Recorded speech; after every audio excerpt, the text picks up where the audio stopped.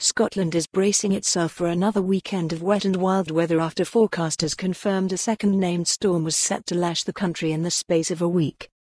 The Met Office said Storm Dennis would not be as severe as Storm Ciara, but more strong winds and heavy rain are expected over Saturday and Sunday. The system will develop in the North Atlantic before tracking eastwards towards the UK and Ireland over the coming days, passing to the north of Scotland on Saturday.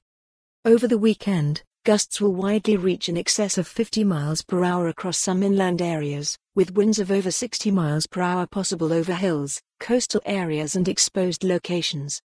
A yellow weather warning has been issued for parts of England and Wales, but no alerts are in place for Scotland as yet. Steve Ramsdale, chief meteorologist at the Met Office, said, "Another spell of very wet and windy weather is expected for Saturday. Although Storm Dennis is currently not expected to be as severe as Ciara, disruption is still likely. Our confidence in the forecast means we have been able to issue severe weather warnings well in advance, giving people time to prepare for potential impacts of the storm." For more on this story, visit the news article link.